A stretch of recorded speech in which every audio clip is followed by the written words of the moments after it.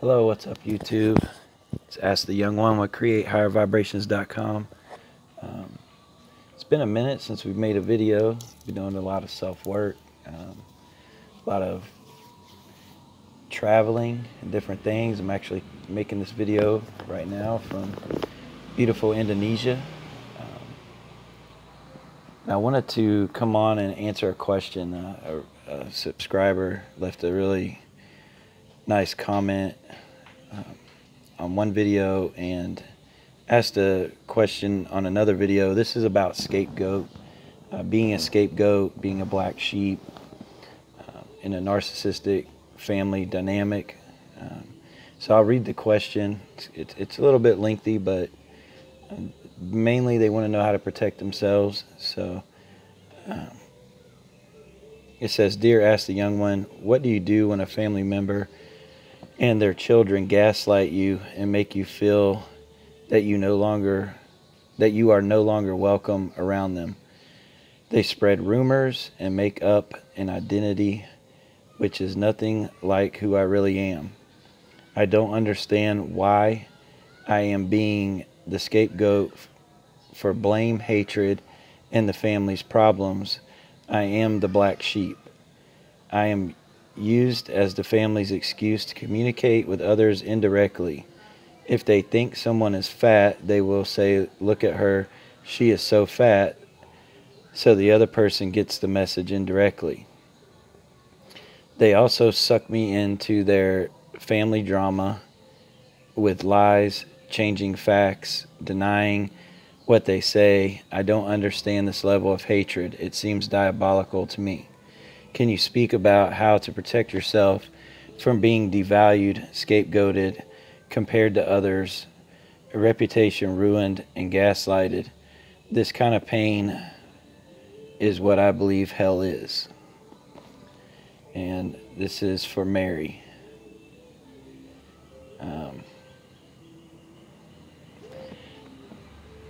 Mary, it seems diabolical because it is. Anytime a person is involved in a narcissistic family dynamic, and you have where the fruit doesn't fall far from the tree, so then there's multiple, and you have a mini narcissist trying to appease the greater, or the queen narcissist in the family, or however it may work. That was kind of my experience. It really wasn't my family that it was about. It was more of the family I was married into and kind of how they did things. So I really didn't get to experience like the whole family dynamic as far as siblings and the actual parent being raised by a narcissist. So I'll kind of, there's many other people that I've worked with and talked to that have actually lived and experienced this. So what I'll say on this from my experience and through the understandings that I have on this is going to be more along the lines of if you're being devalued, if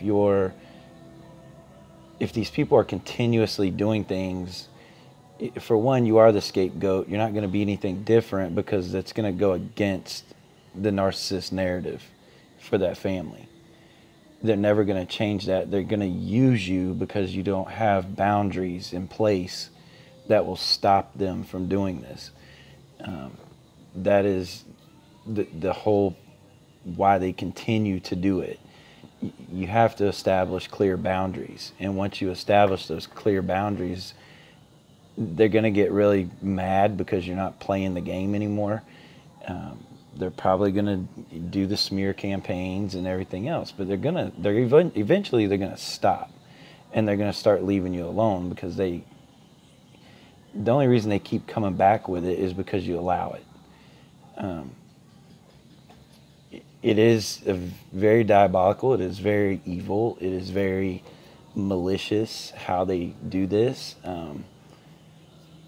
When you have a family dynamic and you got one that's made the scapegoat from an early age because they, at an early age, weren't playing along with the narcissistic program going on in the family, then they're scapegoated their whole life. And you get those feelings of rejection, you get those feelings you don't belong, because you don't. I mean, it's as simple as that. You don't belong in that family dynamic. And the way you protect yourself is you create boundaries. You start healing the areas of yourself that when you think they're devaluing you, you're not going to take that as a personal attack, because your understanding is that is what they are. That's how they function. They're only doing it because that's the only perception these people understand to do to another person, and it has nothing to do with you. So they can devalue all day. They're really just devaluing themselves, because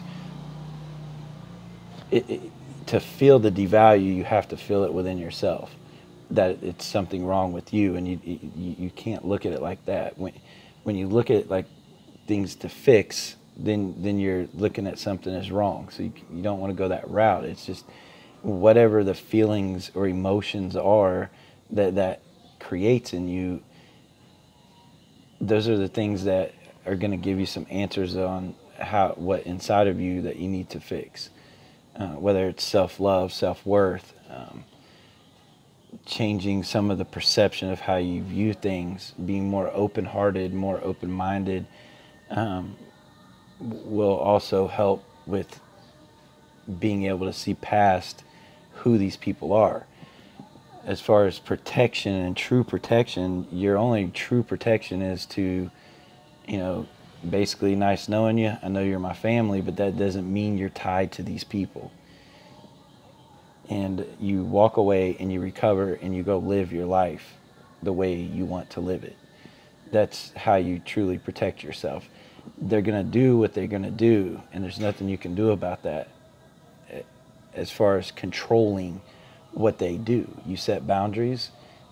If they smear campaign or try to ruin your reputation, if people truly know you, then those people will be able to get it.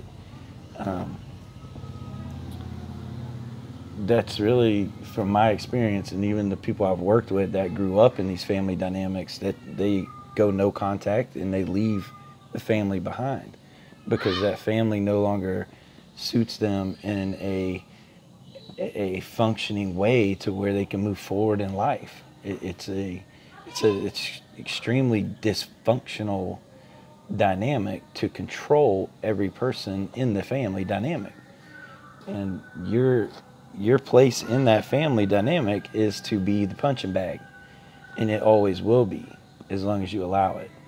So I hope that helps a little bit.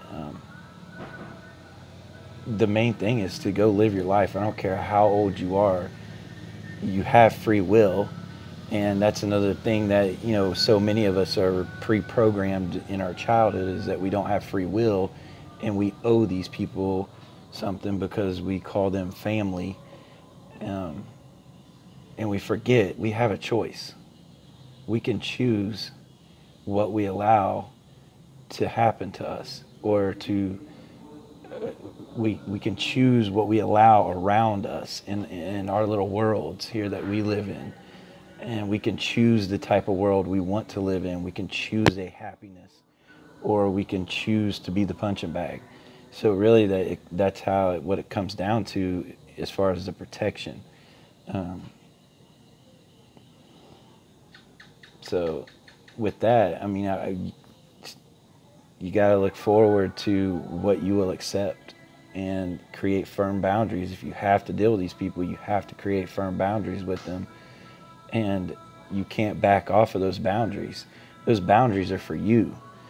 They're not for them, because they don't care about boundaries. Those boundaries are so that your happiness and your solace, your being, doesn't continue to be violated by these people. And I mean, my personal advice is I would cut ties and go live my life exactly the way you want to live it. You don't owe these people anything. And I don't care if it's a mom, a dad, if they're toxic, it doesn't matter. The only way you would stay in that is by choice. if they're toxic and they're not good for your life and what you want to do in this life, then you walk away. You heal whatever's inside of you that might need some healing, and you recover and you go live. And I don't care if you're 80 years old, 90 years old, it's never too late to live, because life is short and you have to live it, and you got to live it your way, or else you're living their attachments, you're living their life, and nobody deserves that. So with that, I will, this is at 10 minutes, trying to keep them a little bit lower, but Indonesia is beautiful, so the sun is kind of going down now, but hear the cats probably. But with that, I have several things I'm trying to do, so I will hopefully make some more videos. I do want to talk a little bit on the next one about the purging of narcissism, which I truly believe with everything that's coming up in the world with Hollywood and the pedophiles and everything, there's a root cause to it, and it's narcissism. When you look at what these people are capable of and those behaviors, there's so much involved, and the narcissism needs to start being dealt with in a different way. It can't continue to be just overlooked as a disorder that nobody knows what to do about. The world of psychology, laws, etc., need to change especially in the U.S. and I'm sure in many other countries, the UK, and all over the world. But it's everywhere, and things need to change, and I think they are, and that's why all these things are purging up all over the place. It's just not a lot of people are tying this all down to the root. So hopefully we're going to get a video up that talks a little bit about that, and I hope, Mary, that this helped a little bit and at least gives you some direction, some ideas. I know you mentioned in another comment you have some great support with your son and husband, and I hope from there you can move along and live your life. It's absolutely a beautiful thing to do when you can break the attachment from those toxic people. So with that, I hope everyone has a great day, and I'll see you on the next video. All love and respect to everyone. Namaste.